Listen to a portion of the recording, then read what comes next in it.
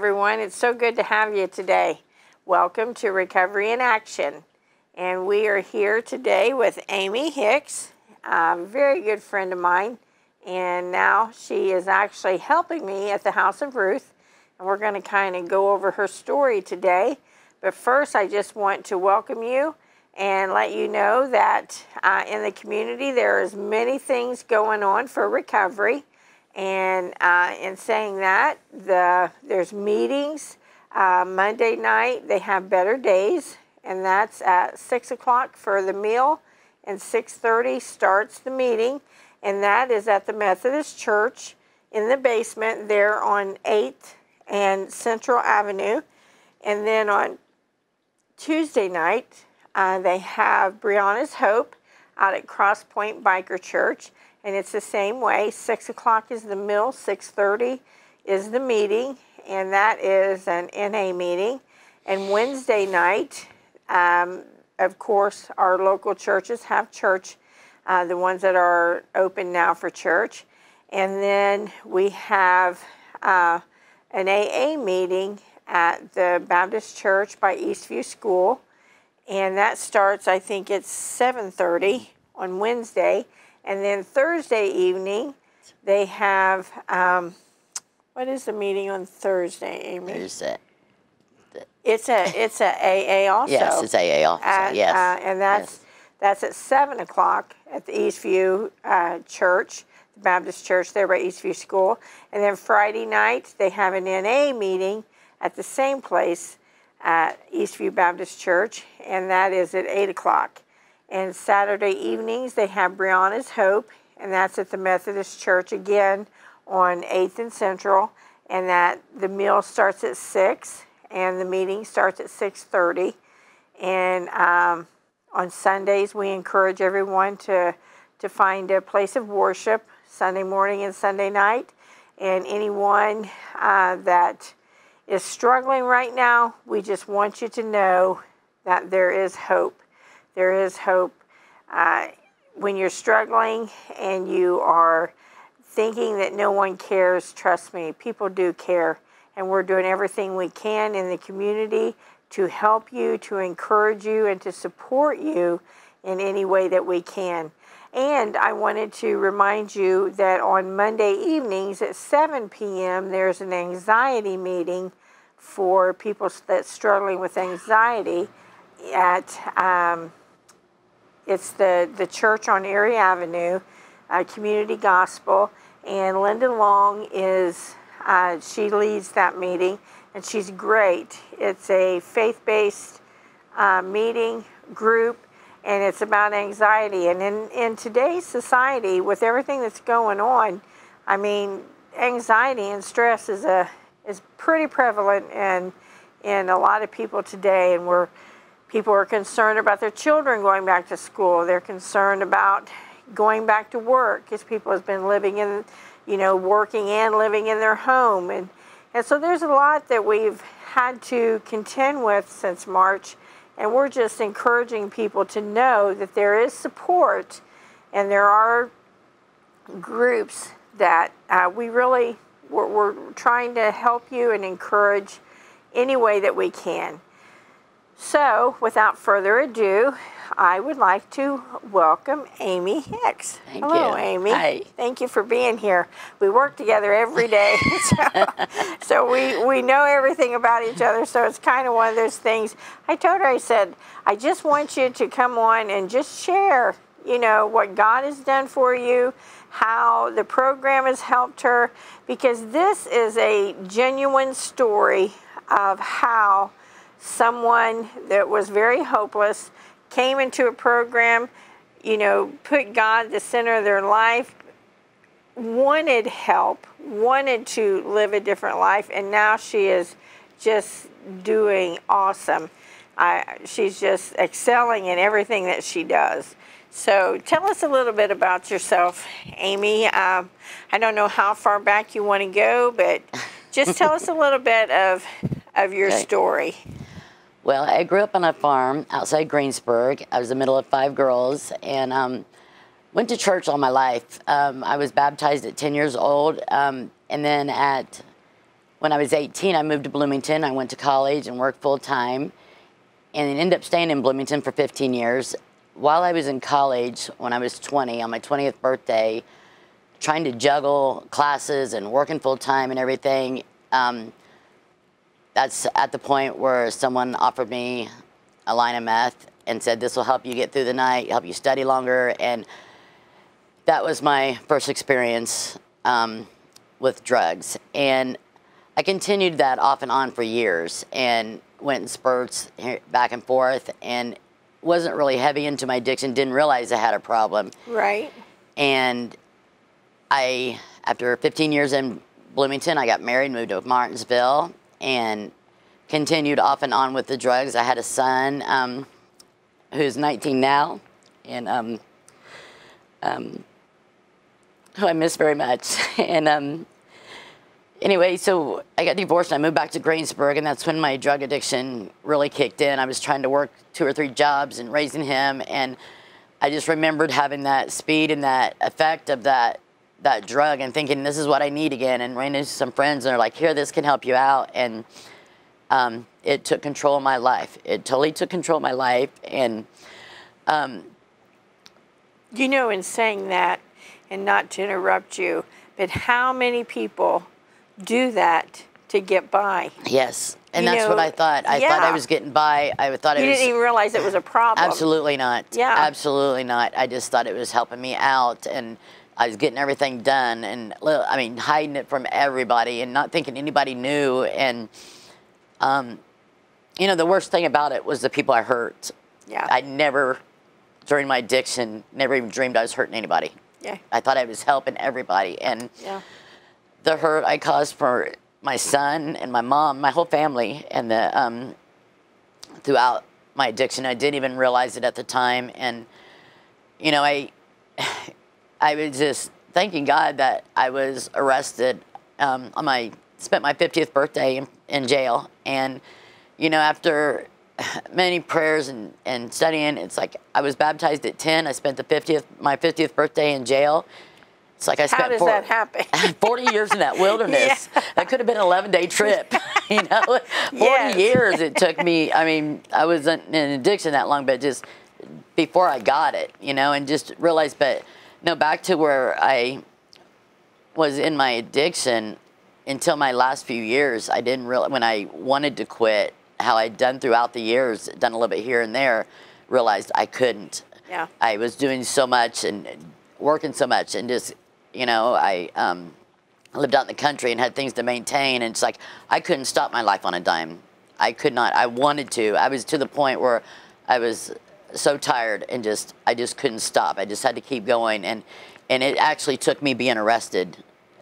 As I know everybody's different, some people can just quit, but on me, it actually took me being arrested to quit. Do you think it's too, I mean, you become overwhelmed. Absolutely. You know, and it becomes such a lifestyle that, you know, you know that you need to quit, and you know that things are, you can feel it going in a downhill spiral. Yes. But just like you don't know, it's like, what do I do? This is where I'm at. This is what I have to do.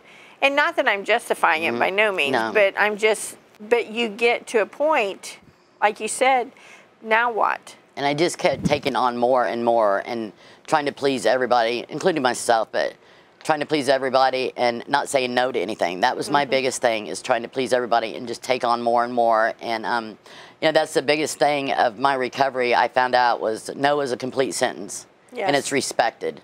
It may disappoint some people at times, and I hate to do that, but after the disappointment goes away, then they respect that. And I catch myself now even doing that, you know, saying yes to everything and then getting overwhelmed, just like, I can't do this. I can't do this all. It's too much. It's too much. Nobody can do everything, you know, and I've done that throughout my life, trying to please a lot of people, and end up just disappointing them majorly. Yeah. Not just that little disappointment in that respect, no, but... Well, you've learned your boundaries. Absolutely. You have learned what you can do, and not saying this because you're getting old, but I mean, as you get older, I think the wisdom, you learn that.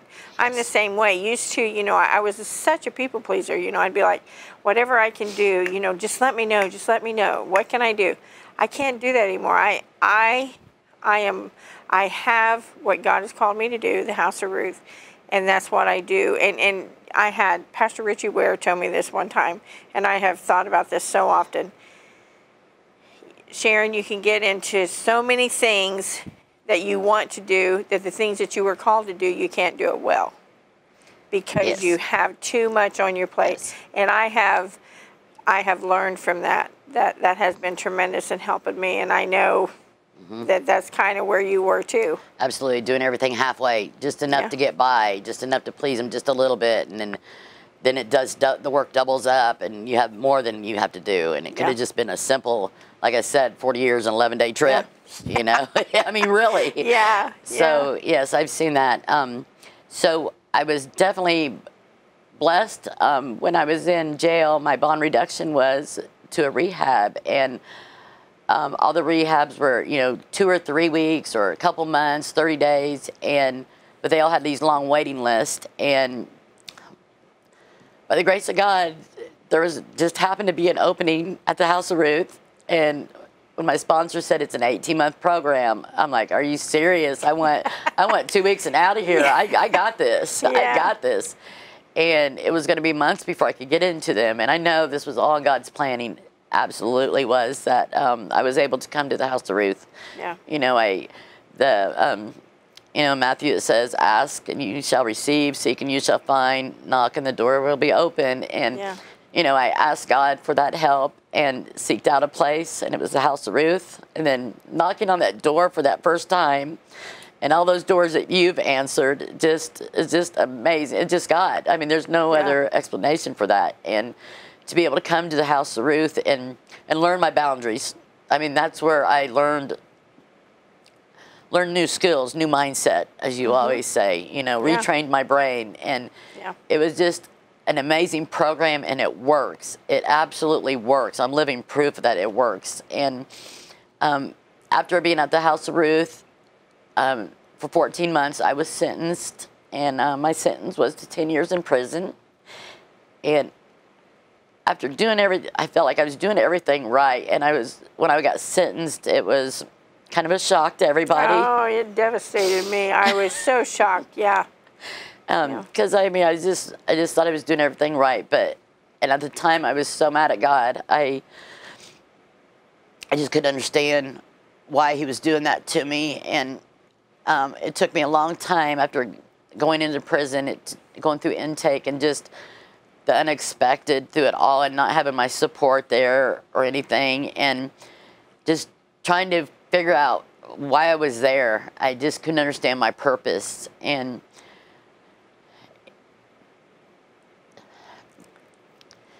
I just saw in the news the other day about the heat at IWP, and I had a personal experience with that. You have to tell that story. You have to tell it. I thank God now that I had that experience. There's no air conditioning there, and it's almost inhumane, the heat there, and you're in this small room with 3 people and this big of a window. And I remember at night going down to that window just to catch my breath. And it was a different kind of hot. I've baled hay before. I've been hot before, and it's just... You were a farm girl. Yeah. So, I know what hot is. I've cut wood, everything. So I know what hot is, but it was such a different kind of hot. The sweat pouring off of you just felt like bugs crawling on you. It was such a heavy sweat. And I just remember on September 9th at 8:37. You'd been there about 5 months. Yeah. Was it? That's what you had told me, Okay, so I was on my knees praying, and I know it was September 7th at 8:37 in the morning, and I was on my knees praying, and I was just like, God, I don't know what I'm doing here. I don't know anything going on here. I was just done. I was just totally done. And it was amazing because I thought I had surrendered everything to Him when I was at the House of Ruth and got my relationship closer with God there. And I really thought I had it, and didn't know that I didn't until I was on my knees praying and just praying. I was just like, I was done. I was ready just to be done with life. And I just heard this voice saying, "Daughter, I am with you." Just heard that. And it just wasn't hot anymore. I just got up and I just surrendered everything to God at that time. And then within a couple of weeks, I was able to go into a faith-based program there, which was an amazing program. It's called the Plus program. Because at first they turned you down, didn't they? Oh, it was a struggle. I kept getting struggled. They got me mixed up with somebody else's name, and I fell through the cracks, and I wasn't aggressive enough, or I just real passive on everything, just hid in the corner type thing, and just let things go, and just, I was facing 10 years. It's like, why be aggressive in here? This is at least the last place you want to be aggressive. And so after that, I started getting the nerve up to go say, hey, what's going on? I need in this program, and getting the paperwork filed and finding out what was going on. And again, by the grace of God, he allowed me to go into this program. And this faith-based program was just amazing. I call it the House of Ruth on steroids. Because it was everything that the House of Ruth taught me, but then 10 times as strict, 10 times as, it was very hard to succeed in that program.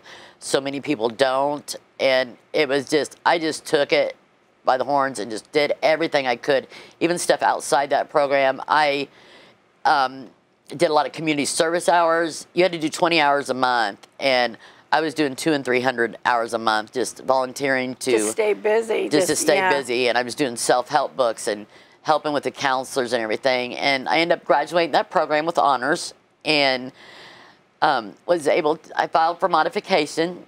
And after 2 years, I went before the judge. And when I went to county jail, I had no one. I had burnt my bridges. I had no one to even call.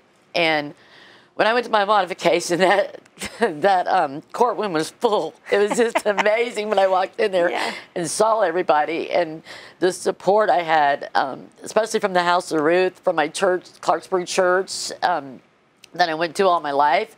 It was just amazing. The group of people, it was just definitely felt God's love in that room. If you didn't, there was something wrong with you, because it was just amazing. And I told my story to the judge of everything I'd accomplished, and and surrendering myself to God. And I sat there in shackles and chains, and I'm sure you remember this point too. Yeah. And I just told that judge, I'm sitting here in shackles and chains, and I'm freer than I've ever been in my life. Yeah. And I really was at that point. And, I prayed and prayed if I got that modification, what I was going to do. And it was just on my heart to get back to the House of Ruth. No matter what. I would never be able to give back what the House of Ruth did for me, and you. It doesn't matter what I would ever do. I could retire from there, and it still wouldn't give what it did to me in that point of my life. Yeah. I can't imagine my life without it. Yeah. And anything I talk about with the new girls there and stuff is everything I refer to is things I did at the House of Ruth, the fun times and the bad times. Struggles and just what classes we took, and just, I never would have sold honeydew melons along the road if I would have been at the House of Ruth. Oh my gosh! If people could know everything that happens at the House of Ruth, it's crazy. Yeah, that semi of honeydew melons, they came up and said, "We can't use these. Do you want to sell them?" And it's like, "Oh, okay." All right, we got a fundraiser. Yeah. So just the fun times and fun events that we go do. It's just amazing, and I want to be back part of that and give back to that and give it to the other girls and let them get what I got out of that. It's just, you, like you always said, you give us the tools, you give us the skills, and it's what we do with it. Yeah. It's what we do with it, whether we grasp onto it and go. And I can tell you 100% I did that. I got a hold of everything that was offered there and then some, and just that's what helped me get through my prison state, was just continuing all that stuff that I learned at the House of Ruth, and just putting that into action there. Yeah. It was just me and my son that lived together, and then I lived alone for a while, and then to come to the House of Ruth with 14 girls there was just, I thought that was overwhelming. And then I go to prison with 600. So I definitely see God's path this whole way. Yeah.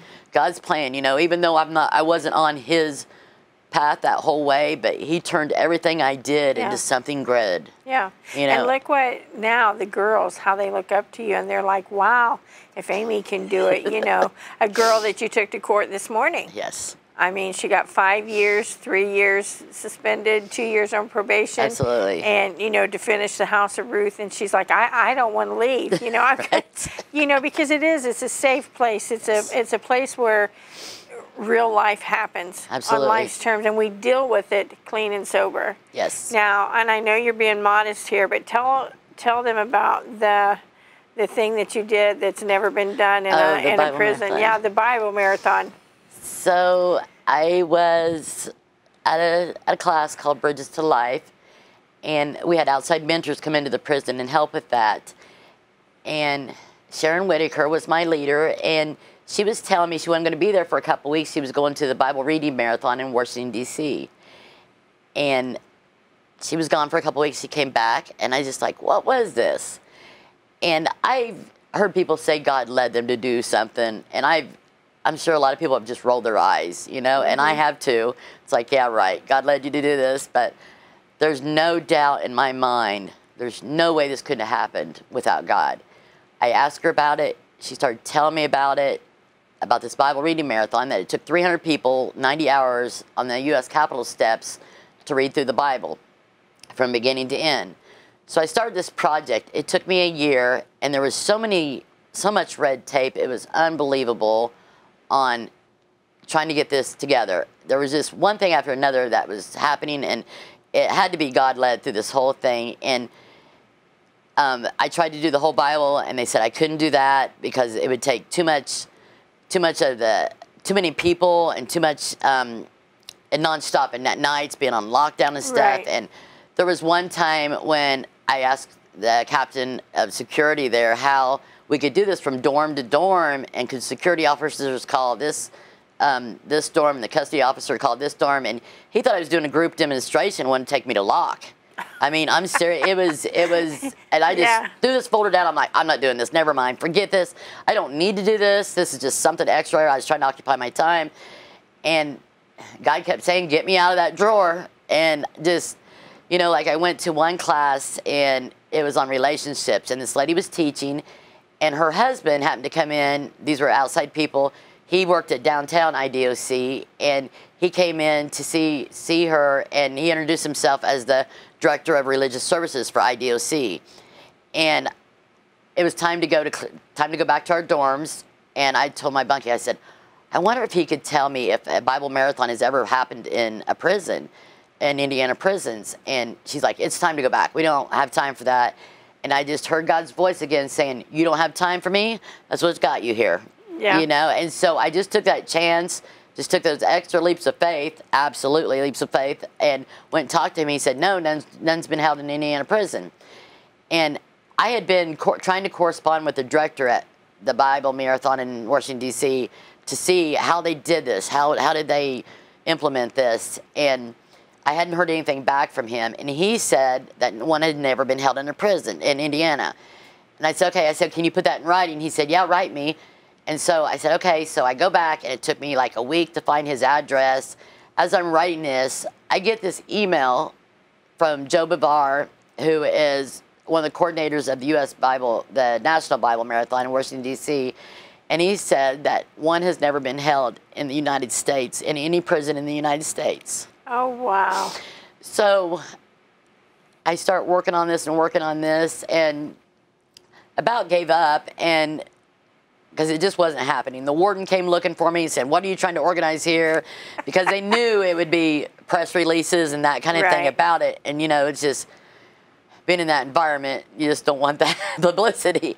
Right. So I about gave up on it, and then I received this really nice Bible from Joe Bavar from the National Bible Marathon. And I had been planning this Bible Marathon and planning this closing ceremony. I was going to have people sing at it and everything. I had this all planned out in my head. Well, on paper, really written out. And it wasn't going to work. So I got this Bible from them, and in the beginning of it, talked about the Bible Marathon in Washington, D.C. And it said that this doctor started it 35 years ago, and he said the sole purpose on it, he said that the Bible take precedence over the whole event.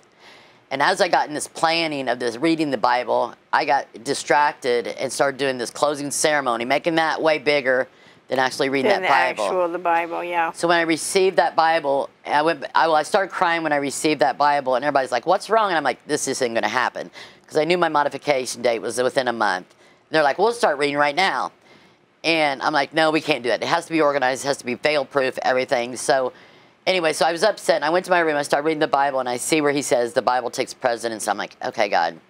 I go back out there and I fill out a new proposal to the program director, and I said, "I just want to teach a class. It's for 24 hours. We're reading the Bible."